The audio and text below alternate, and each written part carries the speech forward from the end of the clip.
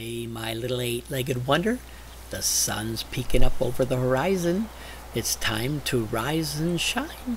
Why don't you peek out too?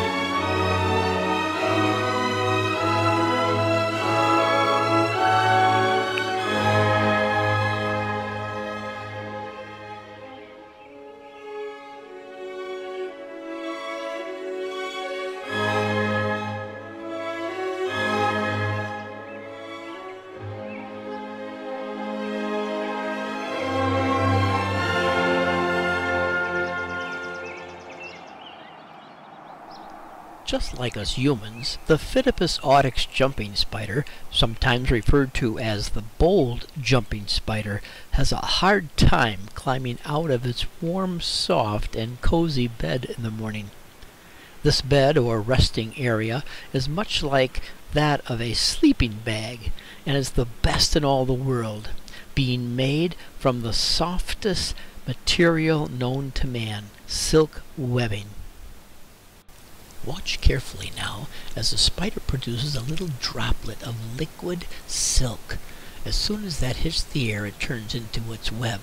It can use it as a drag line for walking along, or it'll plant that right on the object it's going to jump off of. In case it falls or misses its mark, it has a destination point to come back to by climbing on that web.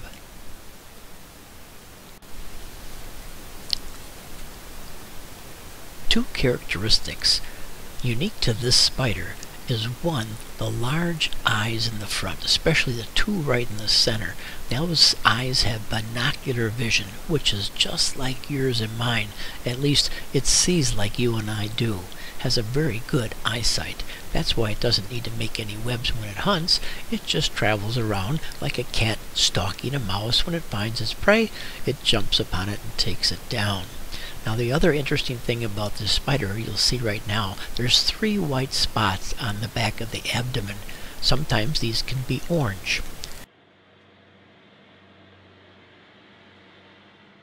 The white coloration are from really tiny pieces of hair that make up the white coloring. The spider also has 8 eyes. Like we said, 2 in the front, 2 on either side of that, making 4, and then 2 on the top of the head and 2 in the back.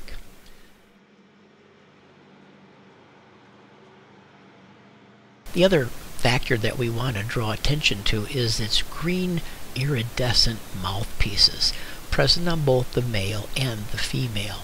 When these hit the sunlight, like you see here, they glow. The little flakes or scales of color, when the light hits them, really shine up really nicely.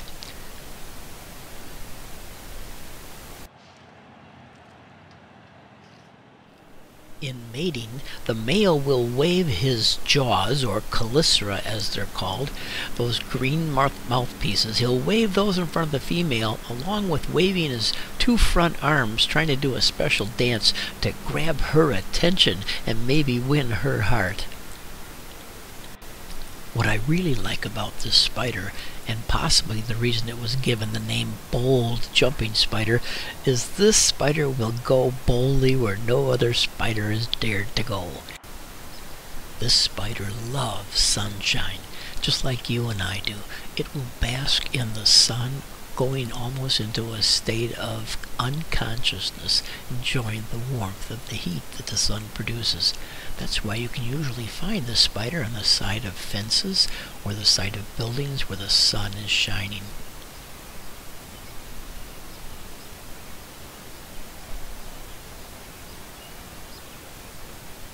Sometimes in certain poses, the head or carapace of the spider reminds me of the helmet of Darth Vader from Star Wars. What you doing there? Checking out the camera?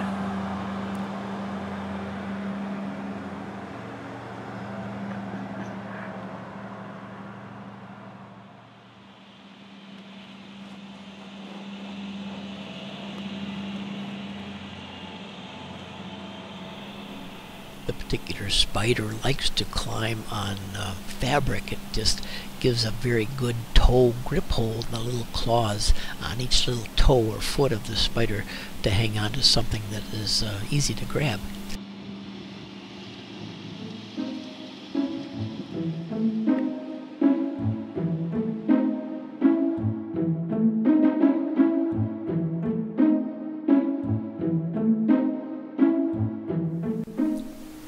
If you've watched several of my videos, you're probably sick of seeing this, but I like to let spiders walk up my arms or get themselves tangled as they go through the hairs on my arms. There's a reason for that.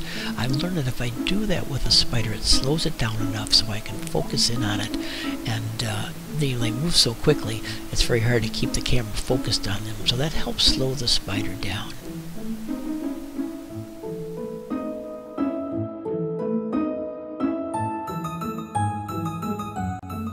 Distinguish the male of this species from the female. This is a female you're looking at. You'll note that the two front arms on either side, or legs I should call them, are thin, and then the two pedipalps on either side of the green chelicera are kind of tubular.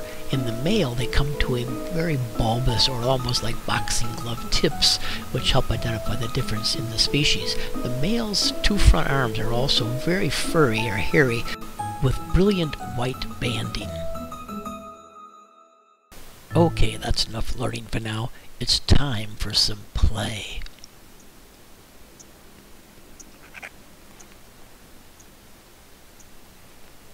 I have an area made up of artificial plants and flowers that the Phidippus audax, the jumping spiders, like to roam around on. And this would be what it'd be like in the wild. But at least in the home, I'm not afraid of losing my spider, turning them loose in this artificial area I've given. And they will go around exploring just like they would outdoors. Once in a while, I'll stick a little cricket in some of the plants for them to find and grab for something to eat for a snack. But I'm going to be quiet now and just let you enjoy the going abouts of a Phidippus audax as it takes a tour of its surroundings.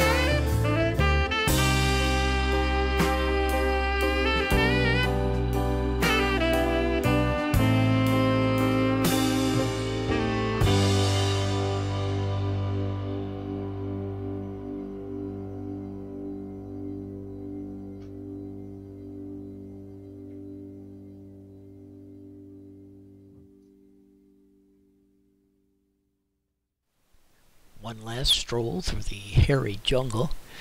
And then the next video coming up, part 3, will be this Phidippus audax making a discovery in my kitchen as I follow it around, exploring with it what it discovers. See you then.